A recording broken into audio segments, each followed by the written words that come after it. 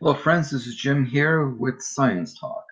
In my continuing series of videos discussing major oscillatory systems on planet Earth, this video we're going to look at the North Atlantic Oscillation.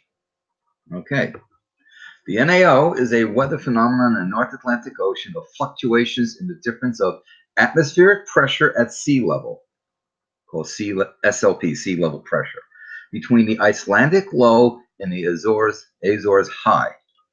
Through fluctuations in the strength of the Icelandic low and the Azores high, it controls the strength and direction of westerly winds and location of storm tracks across the North Atlantic.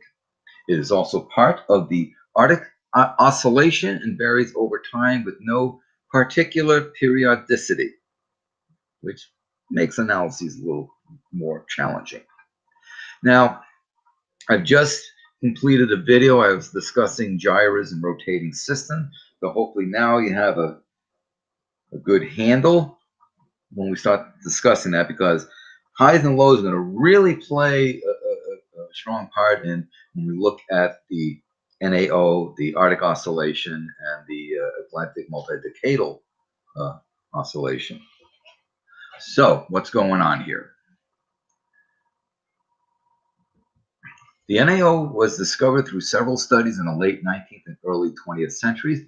Unlike the ENSO, El Niño Southern Oscillation phenomenon in the Pacific Ocean, the NAO is a largely atmospheric mode.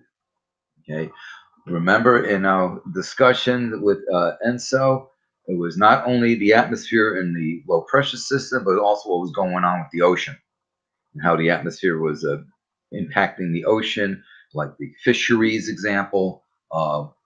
And just the flow of the water, how the water is piling up, etc. So the NAO is more atmospheric, but it's still going to impact the ocean. But as we saw with ENSO and the ocean and the atmosphere are really tightly tied together, right? Recall that when the winds blowing from east to west are really strong, pushes the water towards Indonesia and Australia. That allows the pycnocline to rise up on the eastern side with the upwelling and good for the fisheries. When the winds reverse or weaken, then all that water that piled up on the western side moves to the east. You get that warm water blob moving to the east, and then the pycnocline is depressed. Instead of having an upwelling, you have a downwelling, and the fisheries don't do as well. Right? All tied in with the wind forcing, which is tied into the atmospheric system, the highs and the lows, and how they're moving back and forth. And then, of course, we tie that all together with the IPO and more so the PDO. I consider the IPO and PDO to be kind of an integrated system. But be that as it may, we saw all that, and that was all discussed in prior videos. The North Atlantic Oscillation is closely related to the Arctic Oscillation, which is the AO. Sometimes called the Northern Annular Mode. And then you have the Southern Annular Mode, which is basically around Antarctica, but should not be confused with the Atlantic Multidecadal Oscillation, or AMO. Okay, it's funny because in Latin, amo means I love. That's interesting. But so I will be doing a separate video of the Arctic Oscillation. I thought about doing both of these in one video, but it might end up being very long-winded. They already are long-winded, my videos on this stuff. So this will be a separate video, but it'll follow right after the NAO. And then that will in turn follow by the AMO. Westerly winds blowing across the Atlantic bring moist air into Europe. In years where the westerlies are strong, the summers are cool, winters are mild, rain is frequent. Excuse me. If the westerlies are suppressed, the temperature is more extreme in summer and winter, leading to heat waves, deep freezes, and reduced rainfall or any precipitation, be that. A permanent low pressure system over Iceland, the Icelandic low, and a permanent high pressure system over the Azores high, control the direction and strength of westerly winds into Europe. The relative strength and positions of these systems vary from year to year and this variation is known as the NAO. A large difference in the pressure at the two stations, high index here, denoted as NAO plus, leads to increased westerlies and consequently cool summers, mild wet winters in Central Europe and its Atlantic facade. In contrast, if the index is low, NAO negative, westerlies are suppressed, northern European areas suffer cold, dry winters, and storms track southwards towards the Mediterranean Sea. This brings increased storm activity and rainfall to southern Europe and North Africa. Hey.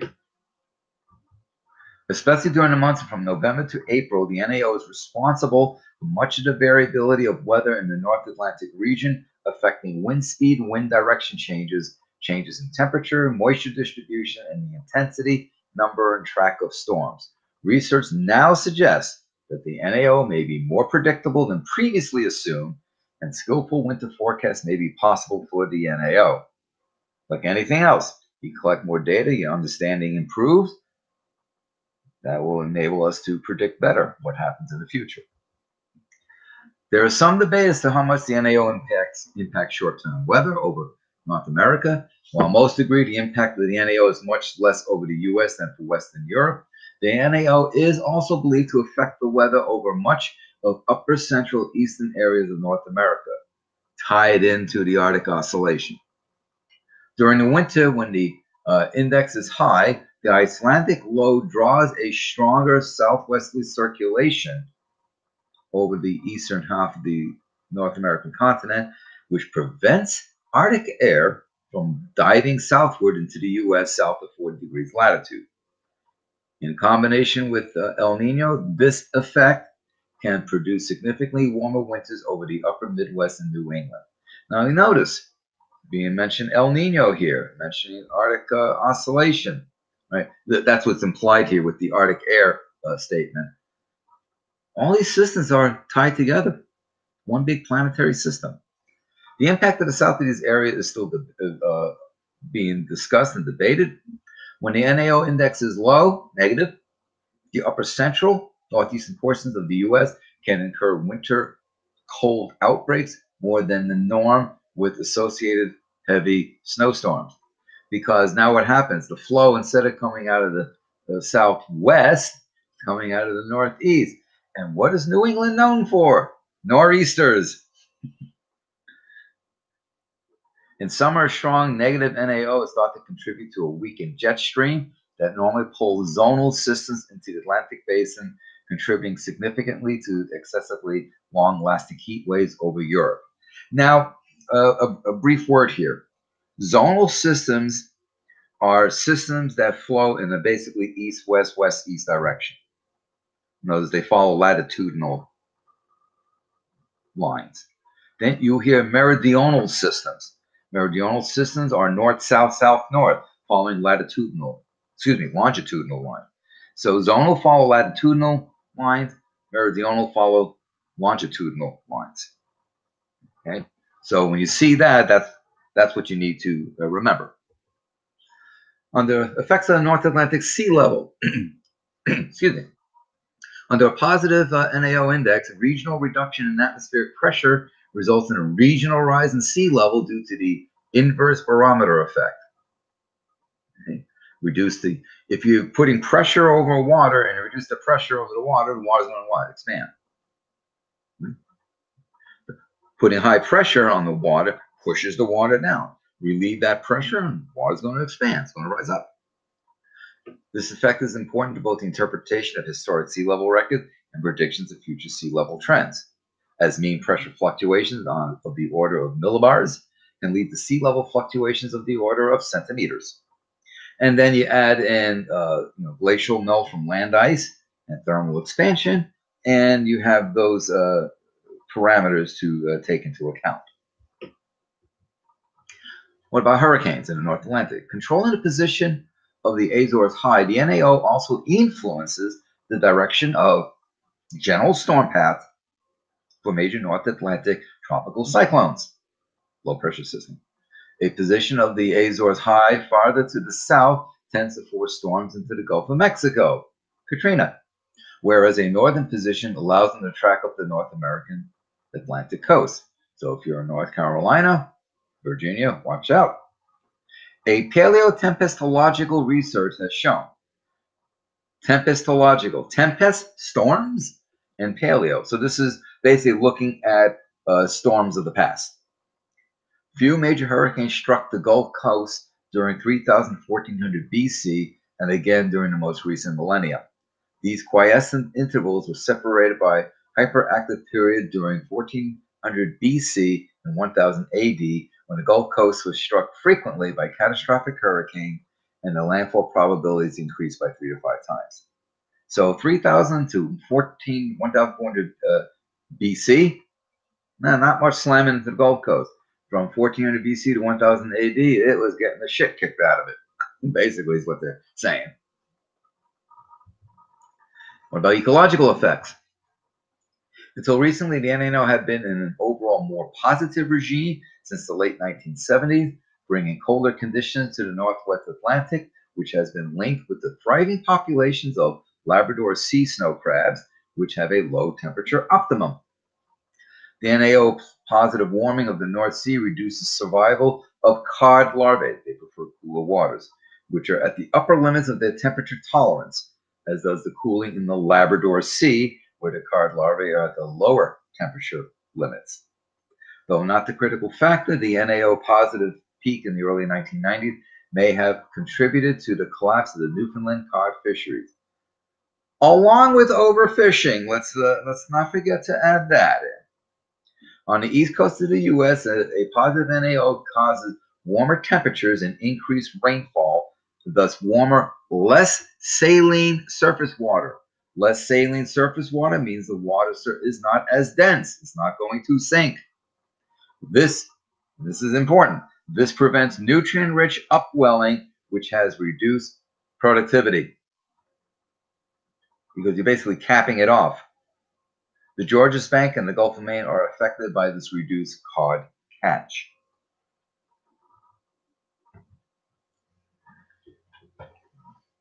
Now, here's an interesting thing about, I just have to throw this in here. It does to show you how widespread the influences of these systems are. Jonas and Jurin in 2007 found a strong signal between the NAO and grasshopper species composition in the tall grass prairies of the Midwestern U.S. They found that even though the NAO does not significantly affect the weather in the Midwest, there was a significant increase in abundance of common grasshopper species following winters during the positive phase of NAO, and a significant increase in the abundance of less common species following winters during a negative phase of the NAO. This is thought to be the first study showing link between NAO and terrestrial insects in North America. And by the way, you can now, what goes on in North America is also tied into what happens with ENSO, as I showed you in that ENSO video.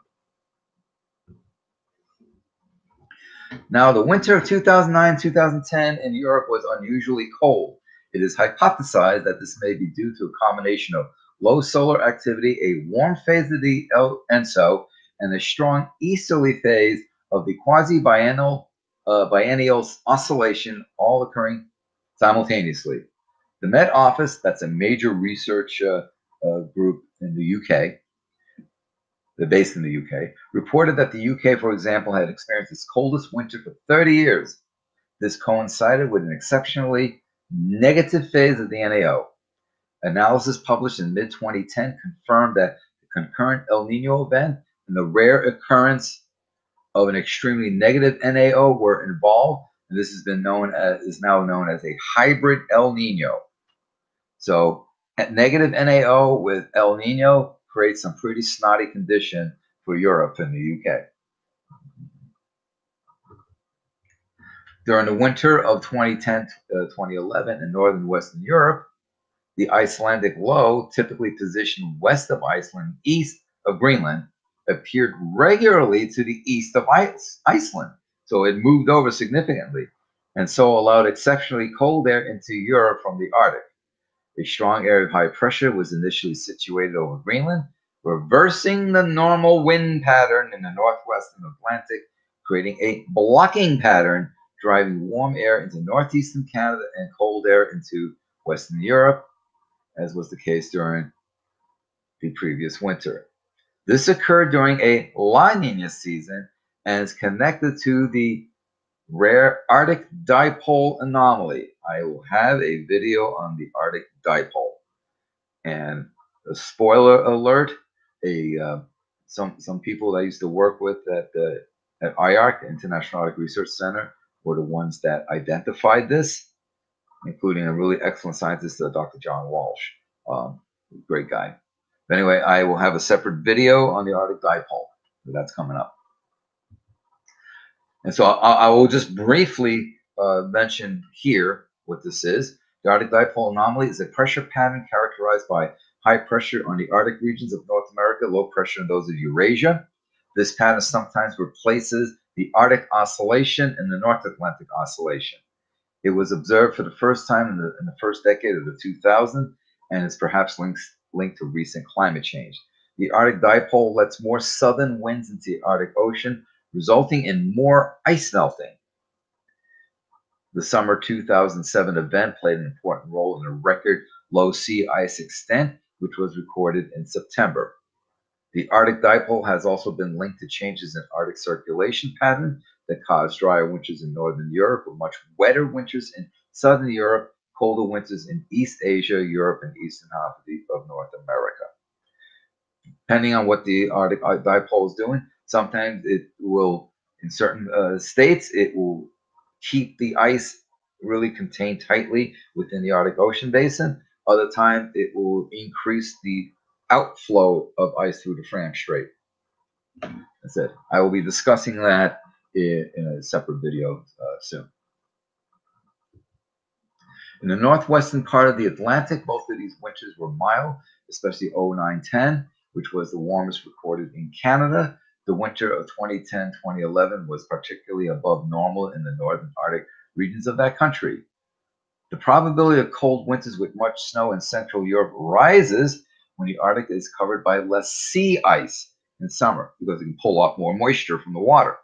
Scientists of the research unit Potsdam of the Alfred Wegener Institute for Polar and Marine Research and the Helmholtz Association have decrypted a mechanism which a shrinking summertime sea ice cover changes the air pressure zones in the Arctic atmosphere and effects on European winter weather. Now, there will be climate deniers who say, see, this just shows it's all variations and there's no such thing as global warming. Shrinking summertime sea ice cover is due to global warming. So what scientists do when they calculate the indices and look at this, they look at it including the effects of global warming, and then they subtract out the effects of the global warming to calculate the indices to see what is happening. So they look at it with and without. It is accounted for. There's a particularly large-scale melt of Arctic sea ice in summer, as observed in recent years. Gee, I wonder why. Two important effects are intensified. Firstly, the retreat of the light ice surface reveals the darker ocean, causing it to warm up more in summer from solar radiation, the ice albedo feedback mechanism. In other words, if you have ice, the ice reflects the sun energy back into space. No ice, you have water, the water absorbs. Ice cover can no longer prevent the heat stored into the ocean being released into the atmosphere. It's called the lid effect. In other words, whatever heat's in the water, if there's ice over it, the ice is a cap. It prevents that heat from being released into the atmosphere. No Arctic sea ice, nothing preventing that heat from going poof right into the atmosphere. That's basically what's happening. As a result of the decreased sea ice cover, the air is warmed more greatly than it used to be, particularly in autumn and winter, because during this period, the ocean is warmer than the atmosphere. You know, the reason why Alaska's been having nice mild winters lately.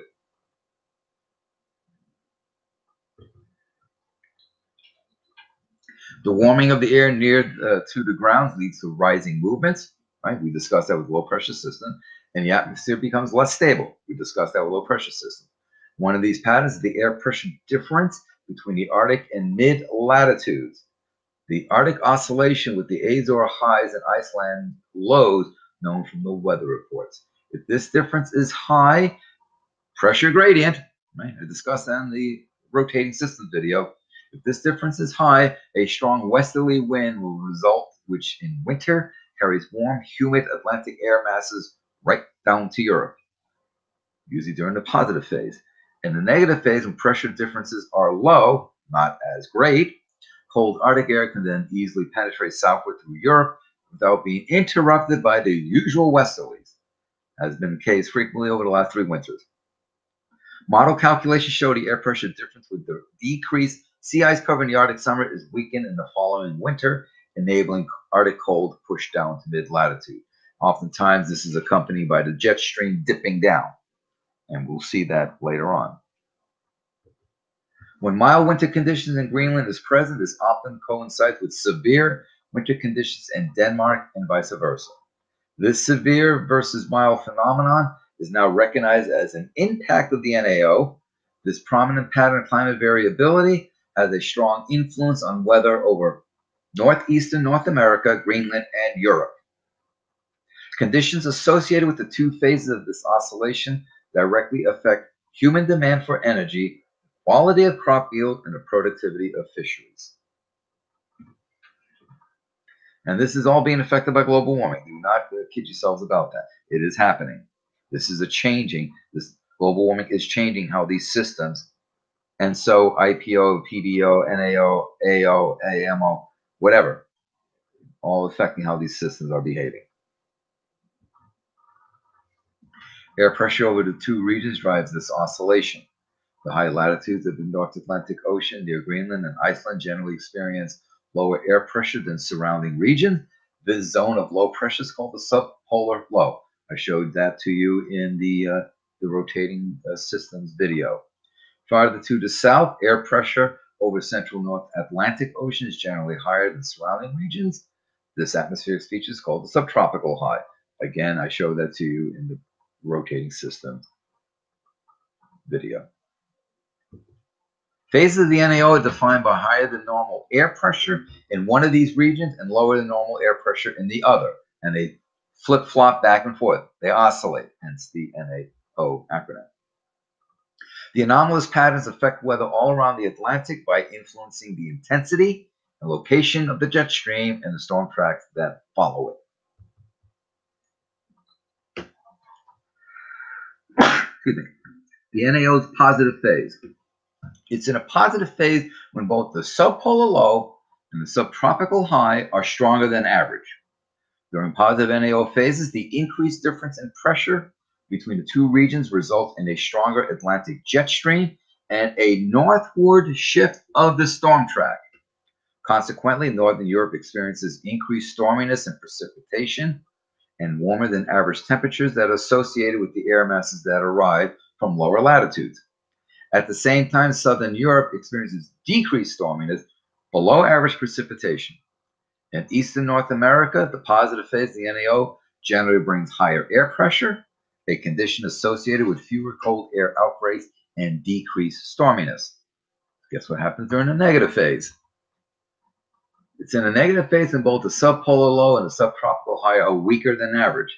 During negative NAO phases, the Atlantic jet stream and storm track have a more west to east orientation, and this brings decreased storminess, below average precipitation, lower than average temperatures to Northern Europe. Conversely, Southern Europe experiences increased storminess, above average precipitation, warmer than average temperatures. In Eastern North America, the negative phase of NAO generally brings lower air pressure, a condition associated with stronger cold air outbreaks, increased storminess, including the famous nor'easters of New England. Now we get to some diagrams here. Okay, this is the North Atlantic Oscillation. This is a winter index. Okay, and it's Lisbon to Reykjavik from December to March. And this is looking at years starting from like about 1885 or so, and the data has it collecting up through about 2000, almost to the present time. It looks like about about the 2017 or so. So this is the winter index of the NAO based on the difference in normalized sea level pressure. Now that refers to atmospheric pressure at sea level, not sea level height. Between Lisbon, Portugal, and Stukeshólmur, Reykjavik, Iceland, since 1864, with a Lurs smoothing. That's this black line here, showing some sort of a oscillatory pattern. And if you look at the scale here, okay, the blue is the negative phase, and I guess call this brown.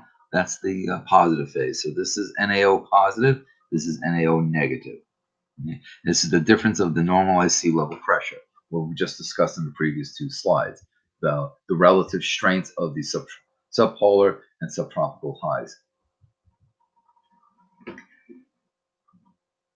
And this is from NCAR, National Center for Atmospheric Research in Boulder, Colorado. The original paper was around 2003, but it keeps being updated regularly. So 2003 is here, and it just keeps being updated. So continued work. Okay, so this is the NAO narrowing down the range from 1900 to basically it looks like about 2016 or so. So this is the thick black line is the station-based NAO index, and then the red-blue shading is this other group doing that. But basically, again, you can see how it flips back and forth is what this is showing. Okay? Some really, this is probably a very strong negative phase here. So it probably has some really nasty conditions in the eastern U.S., eastern North America, and likewise some very strong positive NAOs there as well. Okay, I like this diagram. So I like showing indices because indices you can see at a quick glance the oscillatory nature over time. This is showing what's going on here. So here's the Icelandic low, here's the Azores high. Right, more contour lines mean they're stronger. Okay, they're weaker here. So we have wet conditions and dry conditions. Wet conditions, dry conditions. You see how they flip-flop from the positive phase to the negative phase. They flip-flop. Okay. Now, this is what it does to the flow of the jet stream. Right. So on the left here is the positive phase. Okay. Cold air being here. You can see it is constrained to a more northerly track. This is going to be wet and dry, right? Wet and dry, right? Showing that. And it's very, very tight, jet stream close to polar regions. And in the negative phase, it meanders and dips down further south. So now we get cold conditions here, wet conditions in southern Europe and the Mediterranean region, dry conditions over southern Scandinavia, northern Europe. Right? It's wet over Scandinavia and northern Europe, dry over southern Europe and the Mediterranean.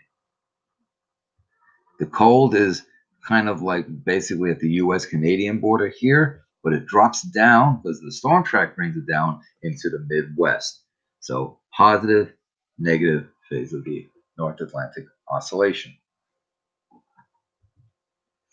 And this is just, I mentioned earlier the blocking. This is what's meant by the blocking, where it prevents the pressure systems from moving around. As you can see, it dips down low, bringing cold, snowy conditions to southeastern North America. Warm and less sea ice. Cold and dry over Scandinavia, parts of northern Europe. Warm and wet over southern Europe and the Mediterranean. You got a weakened high and a weakened low. And it blocks so the jet stream moves up and over. That's in the negative mode.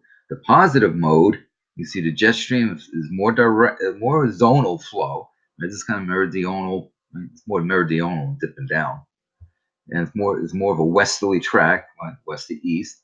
Now you have cold, more sea ice. It's warm and wet, cold and dry. Again, it flip flops. It literally does oscillate. Notice the pressure system strengthen. And this is just showing some really fun tracking stuff here. It gives you a little more detail. High pressure, low pressure here. So here's the high off the Azores. This is the low off the Icelandic low. And remember how I showed you in the rotating systems video that the high pressure system and low pressure system often occur next to each other because of remember, the air pressure is moving in 3D.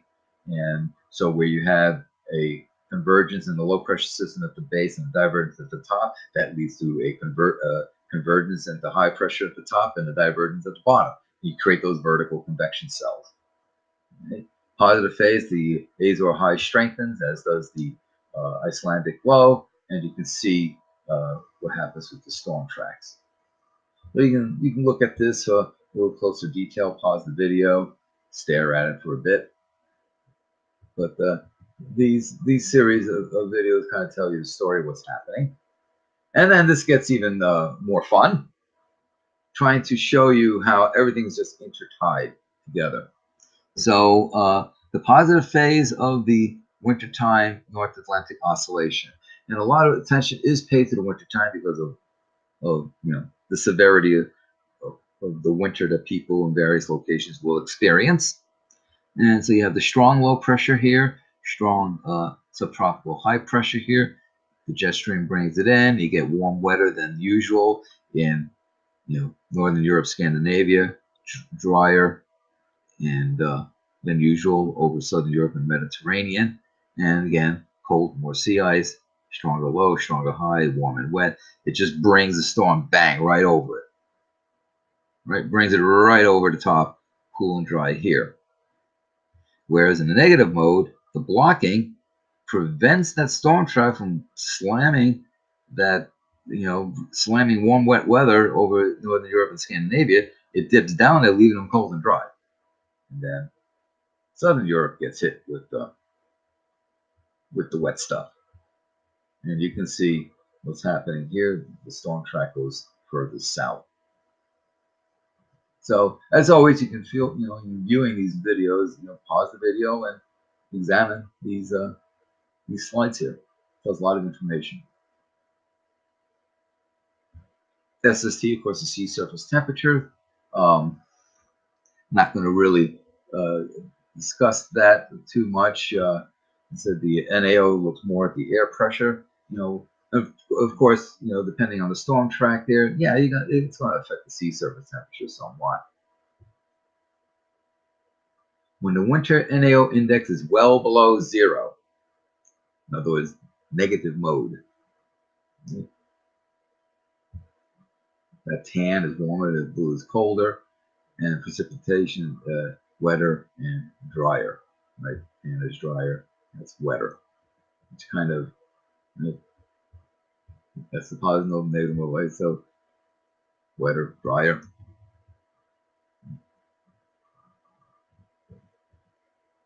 Cold and dry for the negative mode, and wet down there. So cold and dry, warm and wet. Colder, dry. There we go.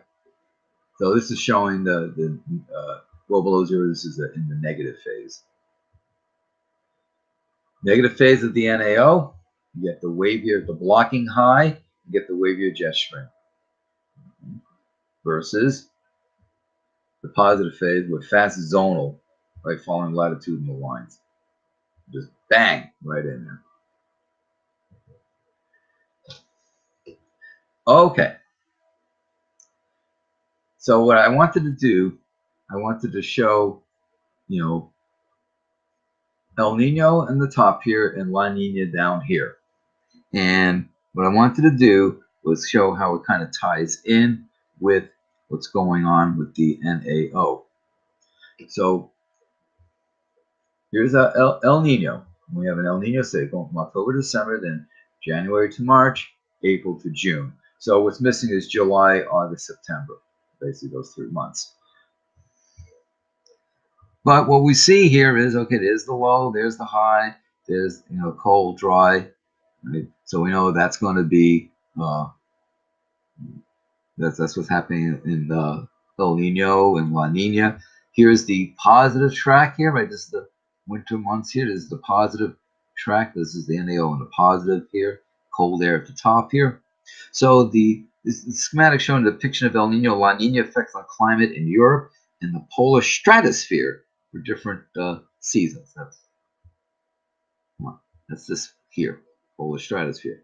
Note that for the pressure center as well as for the position of the storm track and strength of the polar vortex, absolute values are shown. Relative deviations can be judged from the size and style of the font and the arrows. Okay. Precipitation and temperature refers to relative values. Okay. What the previous slide indicates is that when there is an El Nino event, the NAO typically will be in the negative phase, bringing cold, dry conditions to northern Europe and Scandinavia during the winter. Okay, that's El Nino up here. Right? And we bring cold, dry conditions to northern Europe. Right? Cold, dry. Winter, cold, dry. Obviously, April to June is coming out of winter. So El Nino. So this top row here, we're basically having the positive phase of the NAO.